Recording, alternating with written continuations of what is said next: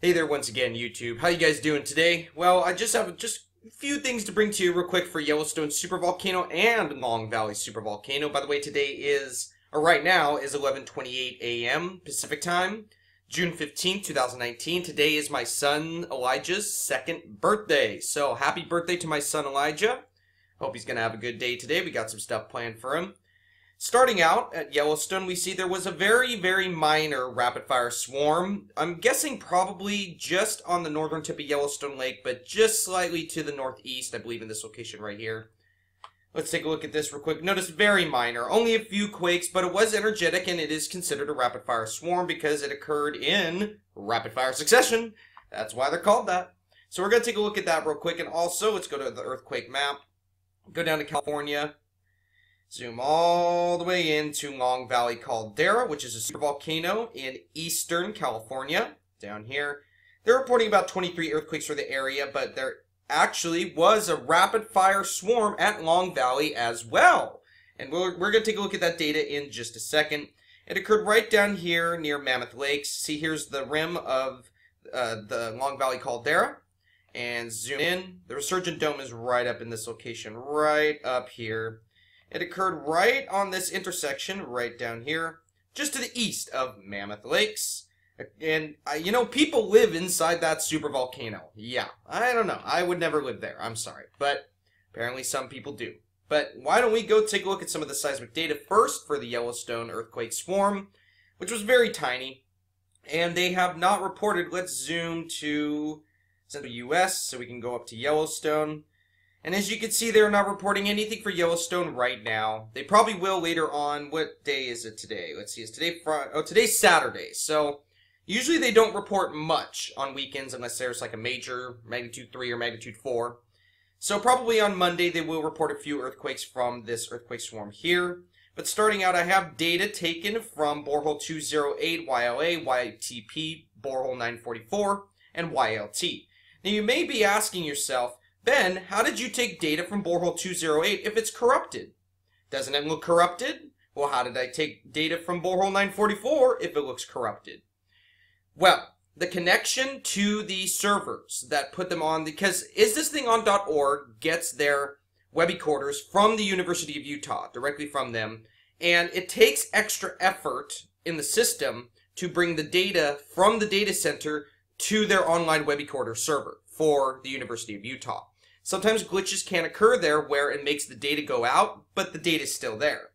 If you know how to download seismic data, so usually you won't come into that problem. Because when you download seismic data, you are literally only going through the data center itself. You're skipping a step. Pretty much like skipping the middleman, right? Sometimes using a middleman doesn't work out.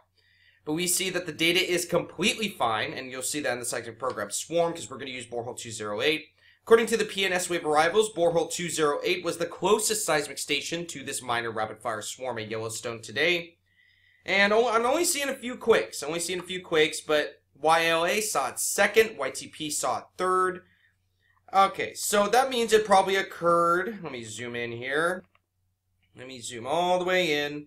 Now, I don't know the exact location of this earthquake swarm, but I'm guessing, according to the PNS wave arrivals, I'm guessing in this location right here, on the northern tip of Yellowstone Lake, just to the northeast of Yellowstone Lake. So, let's go take a look at that in the seismic program Swarm, just real quick.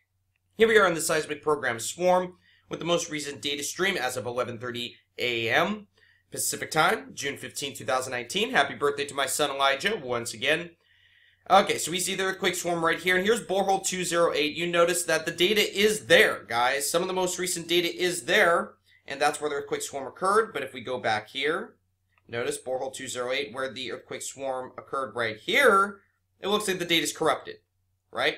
And you can see B208, EHZ, PB, borehole 208, EHZ, PB, June 15th, 2019.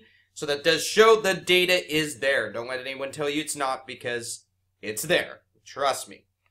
Looking at this on the spectrogram, there has been, I have to admit, some very strange low frequency, I don't want to go on a limb and say tremor, because these are indicative of surface waves. They almost look like Love or Rayleigh waves, which are surface waves. So I am unsure what is causing this at all. but I just want to give you guys a heads up. There's some sort of low frequency activity, which borehole 208 and 944 and even borehole 950 up in Norris usually detects just a very, very slight low frequency vibration. Very, very small, very unnoticeable, but it's been a while since I've seen it this strong, so it is kind of intriguing as to what is occurring at borehole 208 or Yellowstone Lake.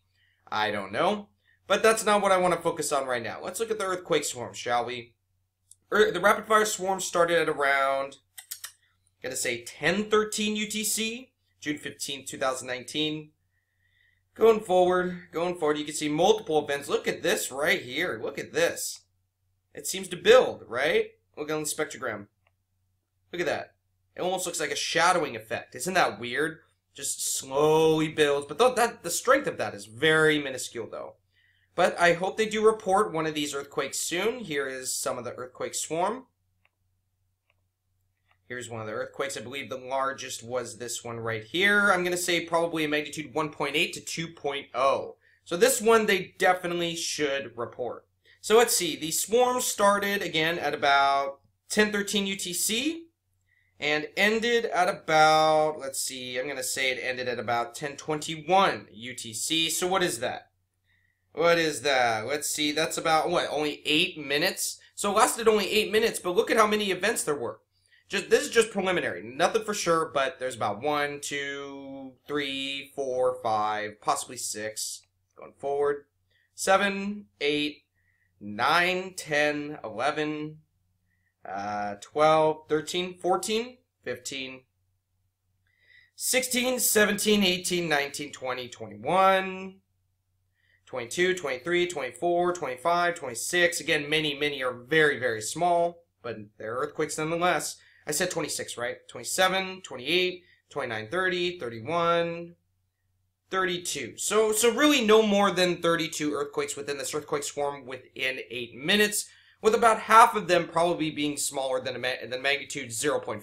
So a lot of them, again, were very tiny, but the peak of the earthquake swarm, which is right here, consisted of probably multiple magnitude 1.5s down to probably 1.3, possibly the largest right here being a magnitude 2.0 at the largest. So we'll see what they report it as on Monday, which I believe that is when they will report some of these, because a lot of these do have clear PNS wave arrivals, so they should be able to report them, I hope.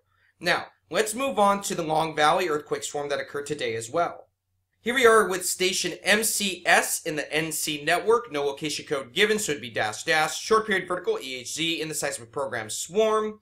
We can see there has been an earthquake swarm. This right here I do not believe is part of an earthquake swarm. I believe this is surface activity in my opinion. It might not be, but in my opinion that definitely looks like sometimes surface activity. However, we see multiple earthquakes starting at about, I'm going to say 12:53 UTC was when the swarm started, and you notice there are multiple events. They kind of look similar to the events at Yellowstone. But the Yellowstone earthquake swarm occurred around this time frame, around, what, 10:13 UTC? So that's around this time frame right up here. So very interesting how both Yellowstone and Long Valley saw a rapid fire earthquake swarm. And you could tell this earthquake swarm in the southern section of Long Valley Caldera, but in the center. It's weird, you know? I haven't seen a rapid fire swarm like this in a little while at Long Valley. It's very interesting. And yes, this can be considered a rapid fire swarm, especially as we get forward. Look at how many are occurring. Going forward, and then boom. Three or four earthquakes within, let's see. Let's scoot this down a little bit. 3 or 4 earthquakes, I'm probably going to say 3. Occurred within about, let's see, 13:30:46, 13:31. So within less than a minute, we have 3 pretty strong earthquakes. And notice the waveforms on this station are all screwed up because for some reason they do not allow the waveforms to go past 2000 amplitude count. But when that happens, you can look at the duration to judge the magnitude, so that doesn't matter too much. Very interesting. I hope they fix station MCS soon and actually replace it with the new station, because this, I think it's an old seismic station that they have there. But we can see, plain as day, multiple earthquakes, multiple. Many, and of course a lot are pretty small, yes, but some aren't. Going forward, I'm not seeing any low frequency tremor. However, there is something strange though. before the earthquake swarm and actually during, actually pretty much constant. There's this strange, almost low frequency background activity. But looking at the spectra plot, I don't know. It starts at about 4.4 hertz and ends at about 6 hertz.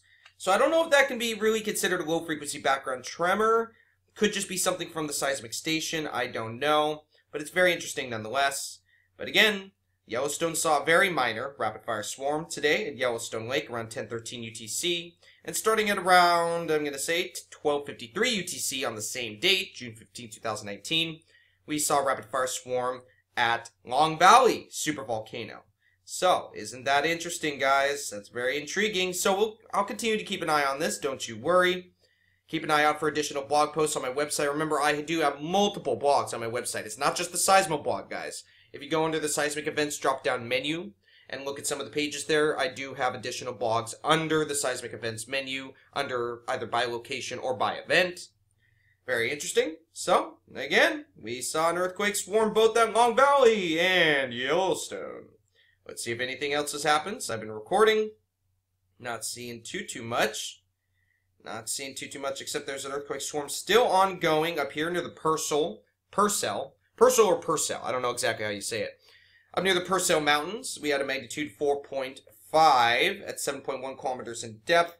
Eventually, somewhere down the line, I am going to make a video about the ongoing earthquake swarm that started, I think it was last year. I think it was in early 2018 this earthquake swarm started, I believe, in a linear formation at the Purcell Mountains. It's not really a known volcanic area, but in my opinion, the Purcell Mountains look like an area of uplift, in my opinion. I mean, you can go up in Alaska on Google Earth and look at that yourself if you wish. Very, very intriguing, but I am going to try to do a video about that eventually. Zoom in California. Let's see, we had another, what is this? 3.2 at 11.4 kilometers in depth. A few people did feel it. Up near Petrolia, which does see some earthquakes sometimes. San Andreas down here, all the way down near Los Angeles, did see a magnitude 3.0 at 5.1 kilometers in depth. So seismic activity isn't increasing like crazy, but it does seem something's going on. Something's going on, guys, especially the magnitude 4.0 in Ohio not too long ago, even the 3.4 in Pennsylvania. I don't know, guys. We'll just have to keep a very close eye on it. Hope you guys have a great day. Happy birthday to my son Elijah again. It's his 2nd birthday today. Hope you guys have a great day. God bless. See you later.